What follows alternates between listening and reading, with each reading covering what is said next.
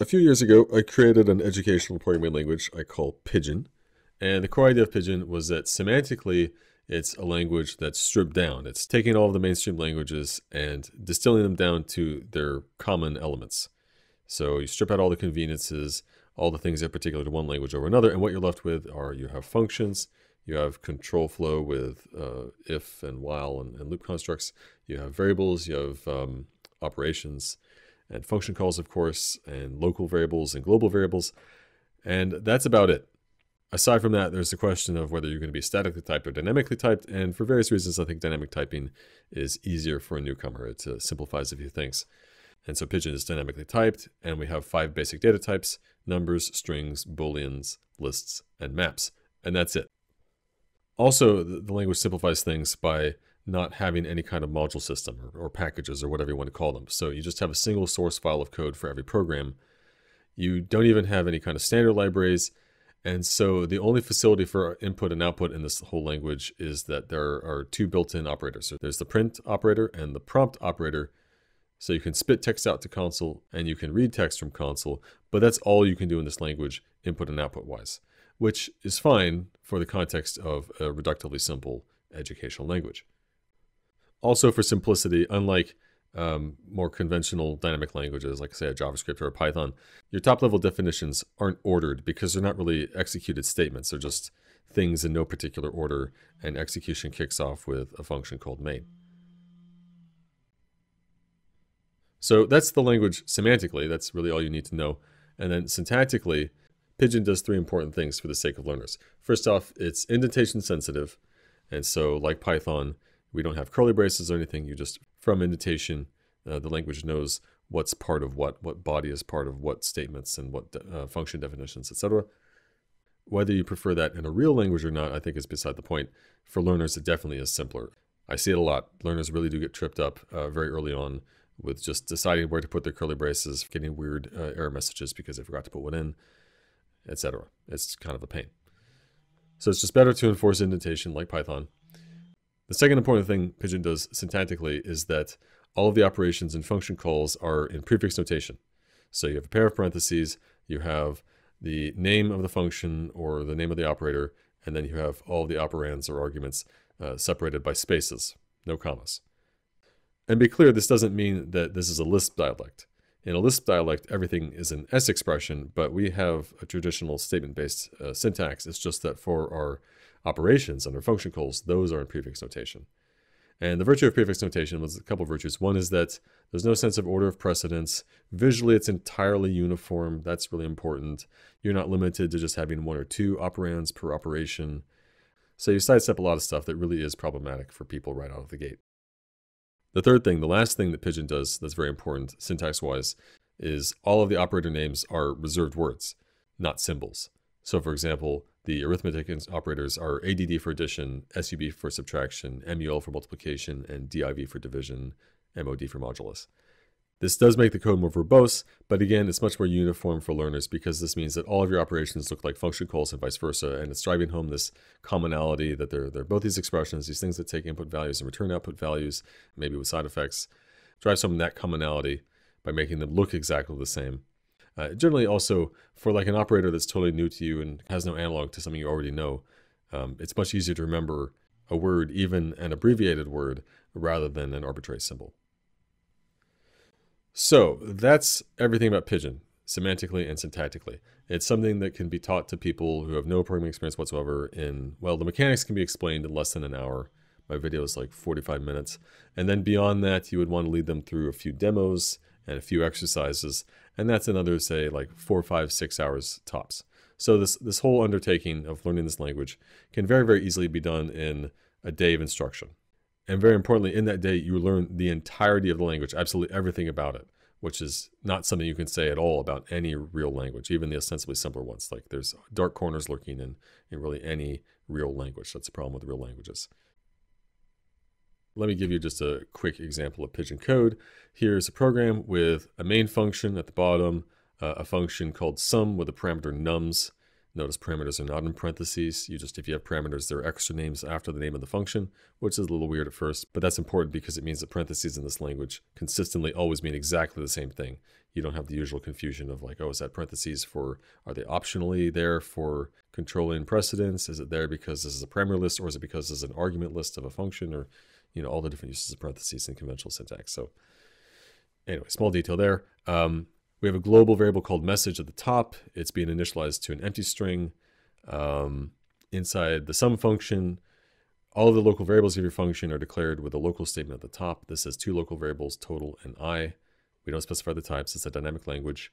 As is an assignment statement. So we're assigning here to the variable total the value 0. By default, total had the value nil. Now it'll have the value 0. And then a for inc loop. Originally, I didn't have any convenience loops whatsoever. We just had while, but then that made code examples really verbose and ugly in a distracting way. And so I added in, instead of conventional for, we have a for each loop, but then we also have a thing I invented called for inc and for dec, where here this is specifying this counter variable I. It's initialized to, oh, geez, I have a mistake in the code. Let me correct this. There we go. I added in a 0. Anyway, this for inc loop has a counter variable I that starts out with the value 0, and it is incremented each time to the loop up to the value that is len of nums. So once we reach len of nums, that's when we break out a loop. So it'll go up to that value, but not including. And then in the body of the loop, we have an assignment to the variable total, taking the current value of total, adding it to the value at index I of nums. The way you access an element of array is with the get operator. And so this code is going to accumulate in total the value of all the elements of nums. And then once we're through the loop, we print out a message and we're going to return the value of total. That's what this function does. And then in the main function, we have a single local variable n. We then assign to the global variable message the string hi world. And we call sum. The list operator creates a list, in this case with 3 initial elements, 5, 3, and 8 in that order. We pass in that to sum. We get back the sum of 5, 3, and 8. So that should be 16. And then we print out n, which should be 16. So that's an example of Pigeon code. If you know any mainstream language, you should have no trouble following that. If you're new to programming, don't worry, I explain it in other videos. Now, however, there's a problem with Pigeon, and that is that it's very simple and it introduces people very quickly to the core concepts of programming, or mainstream languages at least, without a lot of distractions, stripping out those distractions.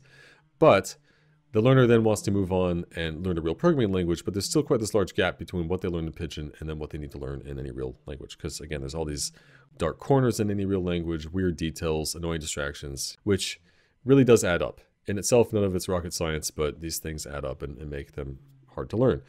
So ideally what we want is we want something that bridges the gap between what you learn in Pigeon and then what you're going to learn in the real programming language that you want to learn, whether that's JavaScript, Java, C, Go, whatever. The problem is how you fill in that gap is going to differ based on what the language is. So I've already worked out a language which I call Go Pigeon, which is building on the semantics of Pigeon, extending it with Go semantics to teach you Go. Because, well, for various reasons, I think Go is the best first real language that people should learn these days. It has some unique virtues. Number one, it's a relatively clean language compared to most anything out there. It's not a perfect language by any means, but relatively it is simple. I like the documentation. It's easy to read, easy, I think, for newcomers to understand. A lot of things about it are good for newcomers. And also, it's uniquely setting people up for going in different directions. So if you learn Go, and then you can next learn C and C++, and you've already, to a great extent, understood the concept of pointers if you learn Go. Even though it is a garbage collected language and you don't do pointer arithmetic in Go, you still have a leg up. I think it eases you into that kind of programming. But then Go also sets you up, I think, very well for learning the higher level languages, the web languages, if you want to call them that, things like JavaScript and Java and Python, etc. So that's the first Pigeon hybrid language which I created. And what that looks like is it's not everything semantically about Go. It does have static typing. Type system's a bit simplified. We just have ints and floats and bytes, unsigned integers of 8 bits.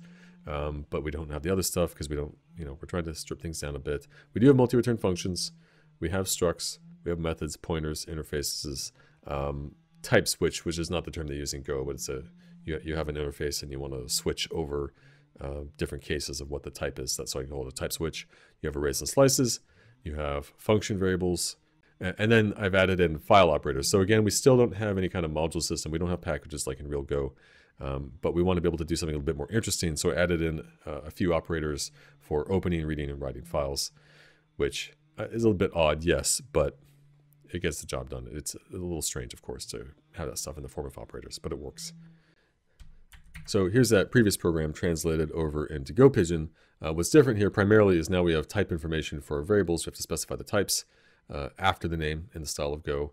And then for our functions, we're also specifying types for the parameters and also what the return type is. So that's some function, for example, the nums parameter has type I as an integer. Colon is the beginning of the return types. In this case, we're returning just one kind of thing, an integer.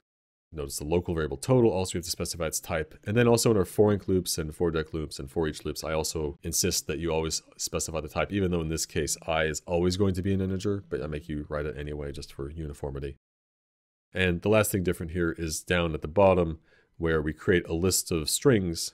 Oops, that shouldn't be a list of strings. I have another mistake in my code. Let me fix that. There we go. I corrected this. It was a list of strings, but now it says it's a list of integers. So unlike a dynamic pigeon, because we have different types of lists and arrays and slices and all those sorts of things, we have to parameterize them. And this is the syntax for parameterizing them. You have angle brackets after the core type, which is list. And this is a list of integers. And then we specify these values, integer values 5, 3, and 8. Anyway, so that's a quick and dirty example.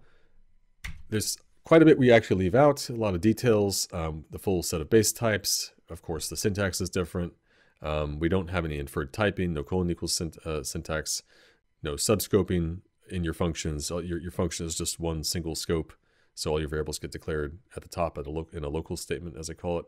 No Go routines or channels. I did have those in originally, and also had nested functions and closures and method values and method expressions. I was trying to be more complete originally, and I actually implemented that stuff. The issue wasn't that the mechanisms themselves are all that complicated.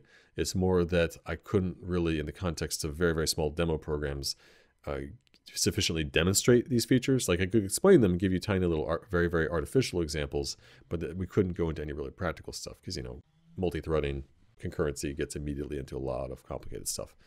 So best to save that for real Go.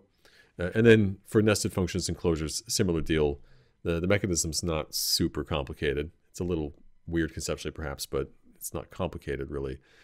But again, I couldn't really properly justify it in the context of tiny programs that are never going to be more than like a few hundred lines. So I dropped that stuff from the language. And then we don't have, well, we do have panics in the sense that certain operations give you an error, but we don't have any means to recover from them. And we don't have defer either. We don't have periodic functions or return parameters. Those are mostly stylistic niceties we don't really need. We don't have struct and interface embedding, const iota, goto or labels. Nor do we have bitwise operators or compound assignment operators. And again, we don't have packages. So of course we don't have the Go standard library. So you learn Go Pigeon. It takes another, well, once you already know Pigeon, learning Go Pigeon is probably just another hour, at least in terms of explaining the mechanics. But actually demonstrating them and going through exercises, you could spend a bit more time because you can do a bit more substantial stuff in this language because we can work with files. So let's say it's like 2 days of material. And then after those 2 days, you should learn the real Go. And at first, that's mostly just a matter of translating one-to-one into the different style of syntax. But then, of course, you'll have to cover Go routines, channels, and nested functions and closures, and a few other odds and ends. So Go Pigeon doesn't do all of the heavy lifting, but it does a lot of it. Here's what currently the GitHub project page for Pigeon looks like. There's some instructions on installation usage. There's not much to know there. And there's some reference information here you might want to look at, some notes. I'm still working on this stuff. It's work in progress.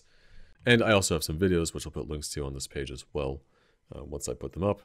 Just understand that at the time of making this video, at least, there's some odds and ends I'm still working on. And in general, the whole thing needs more testing. I didn't do any kind of formal testing on this project. Probably should have. It's a pretty good candidate for that, but I didn't. I also should work on better error messages. The error messages that are there aren't terrible, but they can always be better. That's very important, particularly for a learner's language. I'm going to add in at some point a debug statement. I did have a weird debug system already where you can actually set breakpoints, but I stripped that whole thing out. But I'll add it back in where you actually put a debug statement where you want to have a break. I'm considering adding in a special get and set syntax. I'll have to think about that one. The real motivation there is not because I think Go Pigeon really needs it, but because I'm also working on C Pigeon and JS Pigeon, and I'm thinking about doing Java Pigeon. And in those languages, particularly JS Pigeon, you do a lot of get operations in your JavaScript code.